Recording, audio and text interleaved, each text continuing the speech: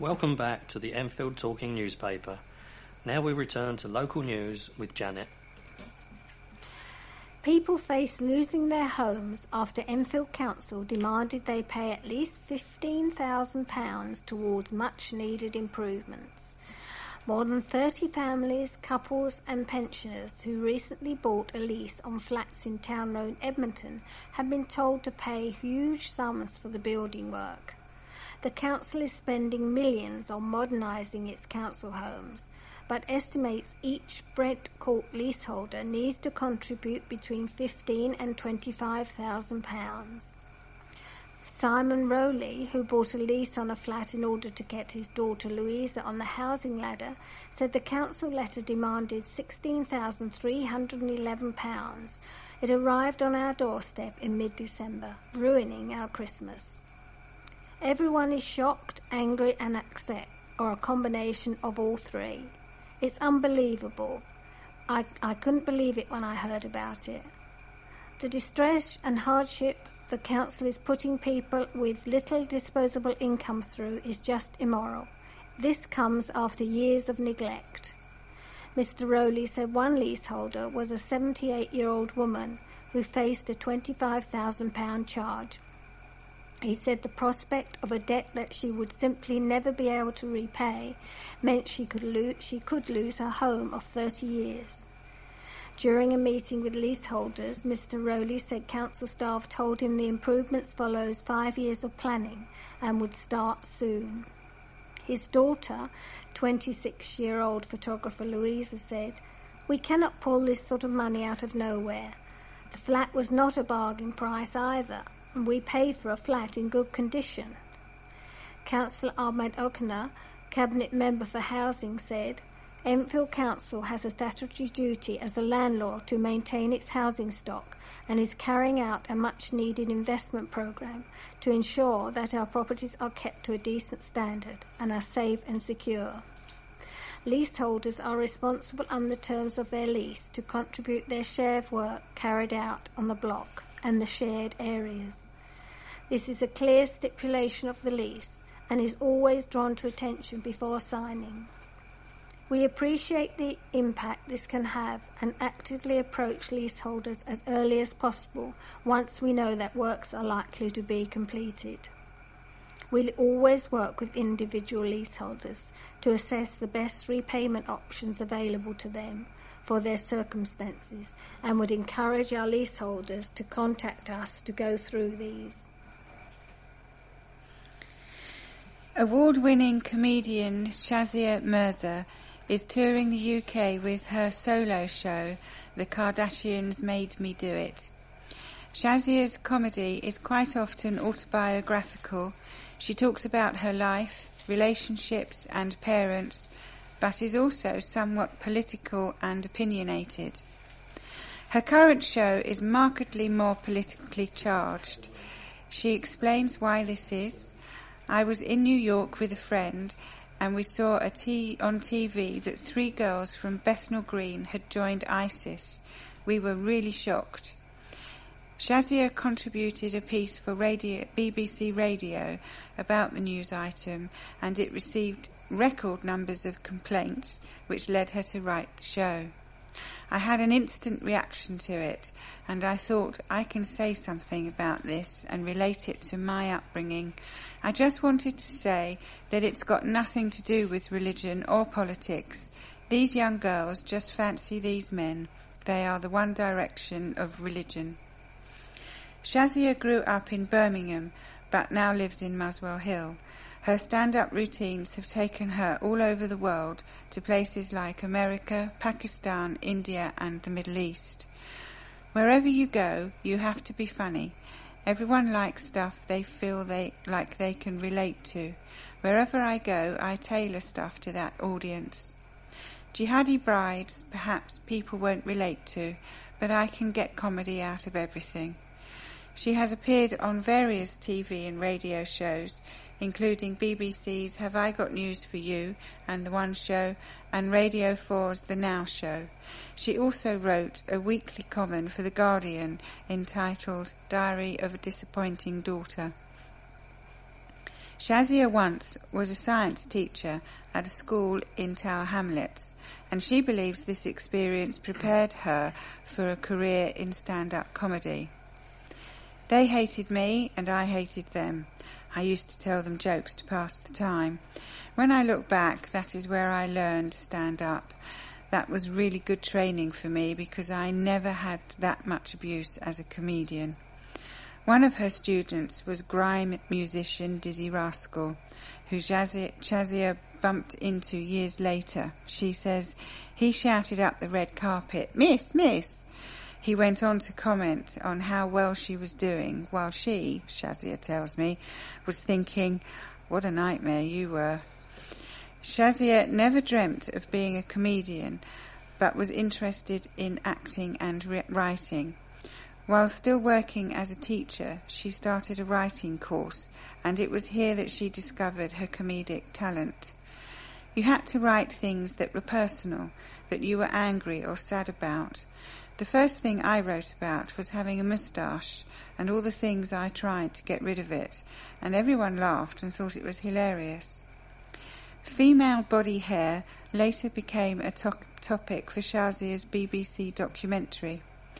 Many people would consider this to be a feminist subject, but that's not what made Shazia want to do it. Feminism wasn't in fashion then. Everyone is a feminist now. I've never felt the need to say it. I did that programme because people were prejudiced against women who are hairy, and I thought it was a fun thing to do. Enfield town boss Bradley Quinton hopes to sign a striker. The Towners boss is close to bringing in the forward to boost their goal threat and help their promotion push in the Ryman Premier Division. Quinton said, "We hope to get him within the next couple of days and are just waiting on international clearance. We want to keep it under wraps because we missed out on another player recently. He's playing full-time football and has been abroad and certainly knows how to score goals." The manager continued, "We are always looking to strengthen. If people keep missing chance after chance and someone comes along with the right attitude, then I will always look for a player like that. He's a good player." While he hopes to tie up this deal shortly, Quinton has allowed Durnall Winter to join Ware Town on a month's loan. The Towners boss said, "We've allowed him to go out on loan and I'm sure he will do well. He just needs some sharpness and game time. He's a young striker that wants to get goals and the loan will do him good." Enfield's last league game was a very disappointing 3-2 defeat at VCD Athletic, but the manager has backed them to put this right. Quinton said, "They are a great bunch of lads and it's about making sure they have that mental focus. It is crucial they switch on for the rest of the season. I have a lot of players knocking on the door to play and that will only help competition as we try to reach the playoffs." The manager added, "Each game is crucial for the rest of the season. They, Burgess Hill, are mid-table and we will see how they line up, but we're focused on ourselves and what we need to do."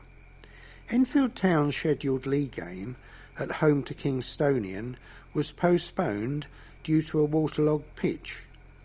The team have been drawn at home to Ashford Town in the semi-finals of the Middlesex Senior Cup in the week commencing February the 22nd. Enfield earned their spot in the last four of the competition after winning 3-2 at Hampton and Richmond last week. The visitors opened the scoring after 6 minutes. Bobby Devine produced a composed finish from the edge of the area, but the goal was cancelled out within a minute when Charlie Moon wrong-footed Nathan MacDonald. Hampton took the lead into the break after Eddie Hutchinson glanced his header into the net. It should have been 3-1 from the penalty, but Moon blasted his effort onto the crossbar. This was a crucial miss as almost immediately afterwards Enfield broke away and levelled through substitute Corey Whiteley. The visitors sealed the comeback win with Whiteley's second of the game. It's 15 years since the Mill Hill-born actor Harry Melling first appeared on our screens as Dudley Dursley in the Harry Potter movies, a role he played from ages 10 to 19. And not only has he transformed physically, but he has made the stage his focus. Harry went on to train at the prestigious London Academy of Music and Dramatic Art, LAMDA, has appeared at the National Theatre Barbican, Trafalgar Studios and Southwark Playhouse, and is now preparing to take to the West End stage in Hand to God. The show, which was a smash hit on Broadway, is an irreverent human and puppet comedy set in a devoutly religious Texan town. In terms of acting, this is like nothing I've done before, explains the 26-year-old, who plays shy teenager Jason, who finds his puppet Tyrone seemingly possessed by the devil and leading his friends into sin. It's a very different acting challenge that, to be honest, scared me senseless to begin with, as I had no idea how to do it. It's been the biggest challenge of my acting career so far. Although Harry started out with a role in the second highest grossing film series in the world, he seemed destined for a life of drama long before then. I come from a quite hideous dynasty of actors. There's loads of us, says Harry, who is the grandson of former Doctor Who Patrick Troughton and nephew of respected actors David and Michael Troughton. Hideous meant in the nicest way, he laughs. I fell in love with theatre watching my Uncle David in The Tempest at the RSC when I was very young, so young I had to be in the director's box. The former pupil of St Paul's C of E Primary School on the Ridgeway landed the role in Harry Potter after his mother, Joanna Troughton, sent his photograph to casting directors, and says working on the films definitely taught him a lot. Working with Richard, the late Richard Griffiths, and Fiona Shaw was amazing. The way they worked, their wit, intellect and sense of fun are all things that hopefully, through osmosis, have got into me somewhere. But Harry emphasises that Harry Potter was a long time ago, and it's clear he's keen to shake off the mantle of fame the films bring. The films did more than just make him a name. He used his earnings to transfer from Hendon School to attend the fee-paying Mill Hill School, a move that helped further his drama training. In terms of state and private education, I couldn't care less, but there were things I wanted to do in terms of drama that weren't facilitated. So I sent myself off to Mill Hill School up the road when I was 15 and paid the fees. My parents couldn't afford it, but luckily Harry Potter could. He also became a member of the National Youth Theatre, but says it was getting into LAMDA that changed everything. I guess you have to start again after Harry Potter, because it's such a huge franchise, so where do you go after that? What sort of actor do you want to become? One that goes from franchise to franchise trying to make as much money as possible? That's not what I wanted. I wanted to act, and I've always loved the theatre. He left LAMDA early to appear in Mother Courage and Her Children at the National Theatre, once again playing Fiona Shaw's son, and last year wrote and performed Peddling at the Arcola. Harry was in Prague filming an episode for the third series of BBC drama The Musketeers when the call came for the Hand to God audition. Rehearsals began in early January, and mastering the intricacies of puppetry have been a real challenge for Harry, who now lives in Leytonstone and loves the colour of East London. Every second I'm not in rehearsals, I've been hanging out with Tyrone. If you remember, that's the name of his puppet. He has sort of lived with me for the last month. It's amazing how you begin to think like him, and you can isolate parts of yourself and your thoughts. You're fundamentally talking to your hand, and you have to make that thing breathe life. That's been the challenge of the play. Harry says he can identify with both the shy teenager he plays, who is dealing with his father's death and trying to figure out who he is, and the wicked Tyrone who stirs up trouble. We've all been in those situations where we can't quite choose our words correctly to illustrate what's going on, and equally have been that person who has gone with the flow and done whatever he wanted to do in that moment. The great parts explore those extremes. Whether Tyrone is psychologically the devil on his shoulder or literally that supernatural thing, that's for the audience to decide. That is beautifully ambiguous. Hand to God plays at the Vaudeville Theatre, The Strand, WC2R, ONH, from February the 5th to June the 11th. You can find details on the website handtogod.co.uk. A move by opposition councillors to overturn the Cycle Enfield project was defeated at a full council meeting. At the meeting held at the Enfield Civic Centre in Silver Street, Tory group leader Terry Neville launched into an attack on plans to plough ahead with the £42 million Cycle Enfield scheme that will see partially segregated cycle lanes in Palmer's Green, Enfield Town and Southbury Road. He told the Chamber and packed public gallery, "We say that enhanced provision should be made away from the heavily trafficked roads, like those chosen by Labour for these schemes. That would provide safer, quieter and healthier cycling, and it can be done, and for a fraction of the £42 million we are talking about here." However, Daniel Anderson, Cabinet Member for Environment, who is in charge of delivering the scheme, accused the opposition benches of flip-flopping on the issue in an opportunistic bid to be seen to be taking the side of businesses opposed to changes in parking provision. He drew the council's attention to the fact that the Tory benches had given their support to the bid for the cycling money when the proposal was first mooted in 2012. The bid, signed by both Councillor Taylor, council leader, and Councillor Lavender, then Tory group leader, initiated by Councillor Bond, then Cabinet Member for the Environment, was completely clear right from the outset about the radical change we were proposing to the borough's infrastructure and a vision of a better Enfield, he said. But now Councillor Neville has the audacity to do a complete about-face.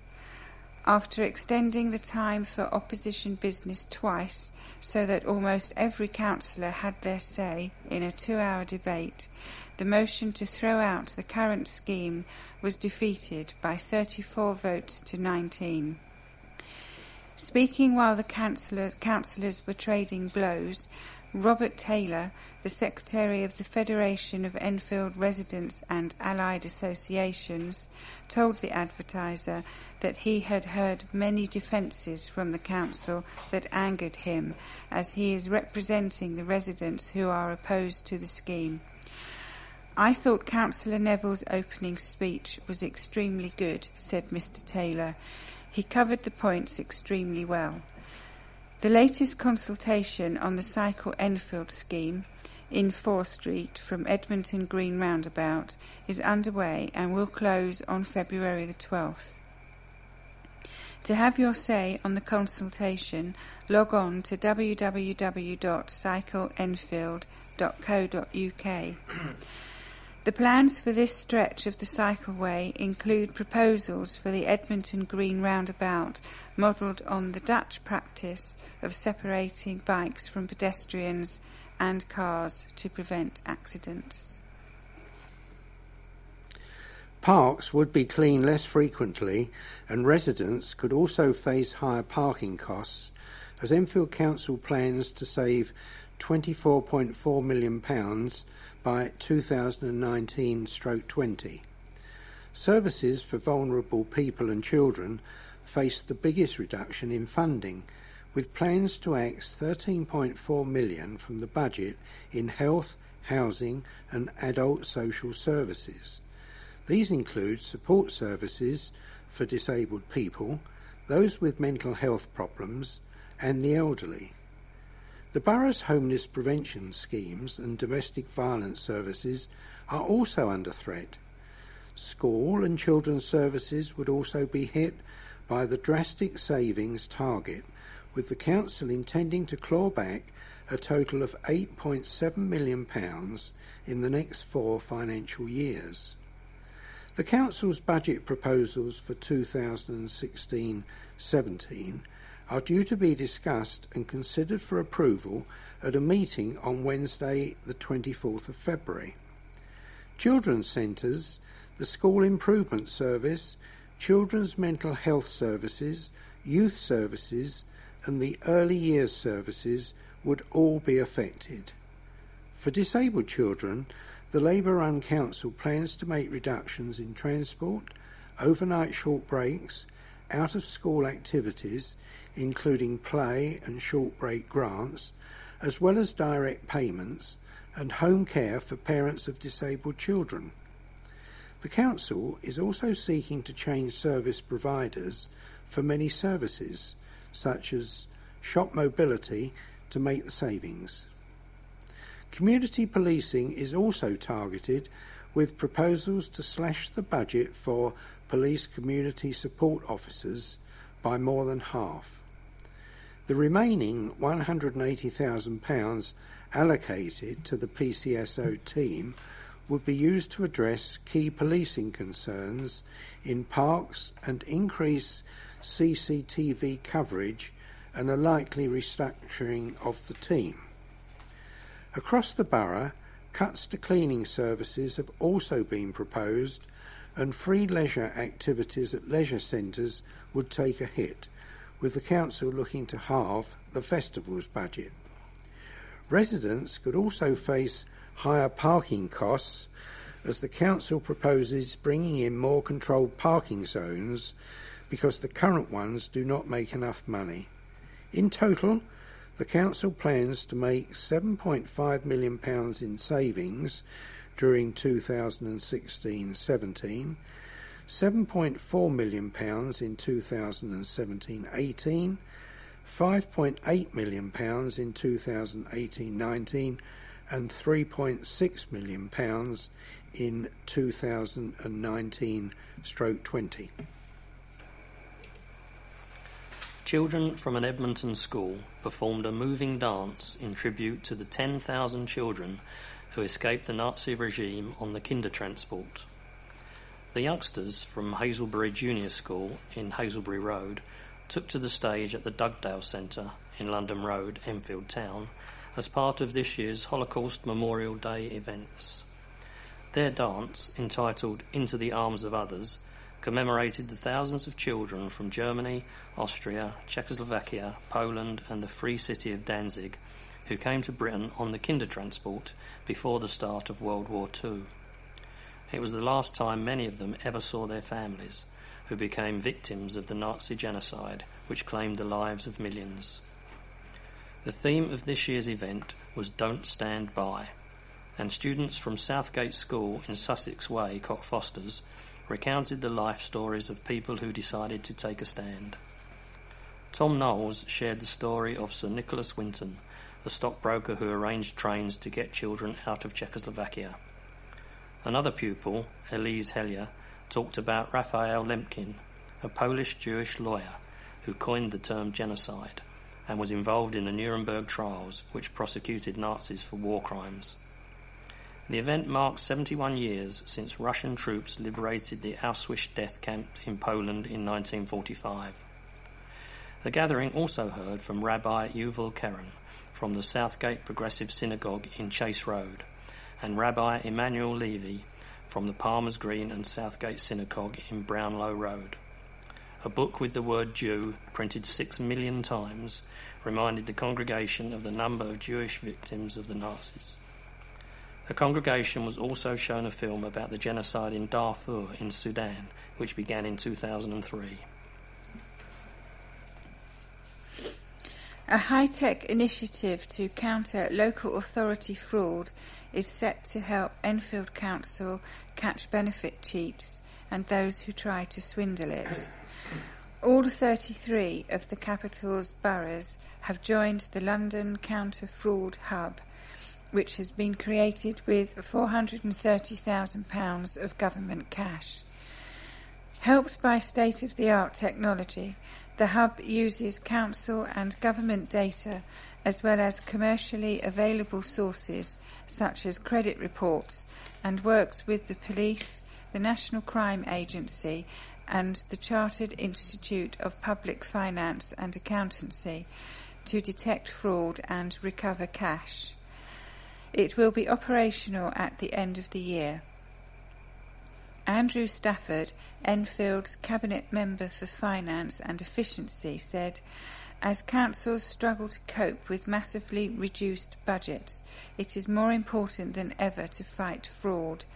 This new hub will build on existing counter-fraud work to help ensure that public funding is spent on public services. Edward Lord, chairman of the Capital Ambition Board, added, "The London Counter-Fraud Hub has the potential to save local authorities significant sums of money and could prove a very good investment in the fight against fraud." Traders are celebrating after their revamped market scooped a prestigious award.